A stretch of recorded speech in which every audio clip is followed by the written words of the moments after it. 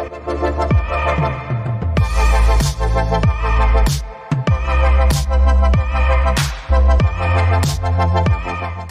off where we had downloaded the TIFF file. Now we are going to do layer stacking. So with your Erdas open, go to raster, spectral and layer stack. Click on it. Of course there are other options that you can choose, but will be layer stacking for today.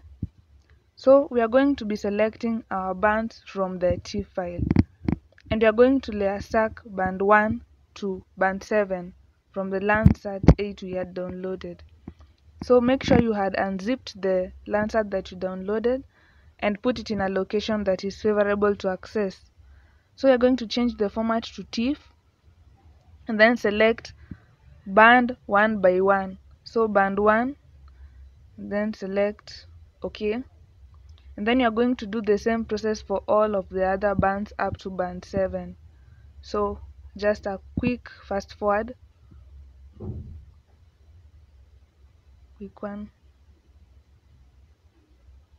Then now we are going to put the output file, that is where we want to save our image, the final output, and then you give it a name. So I'll just give it a name here, and then OK. Now we can also, now that the TIFF is the input and the image is the output, we can also set it ignore 0 stats and then click OK.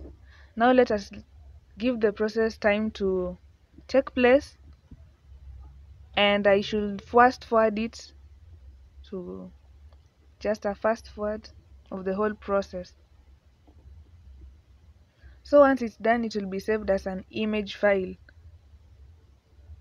Okay, let's open the image. Right click on 2D view, open raster layer, and then go to where you have saved the image and open it. Then OK.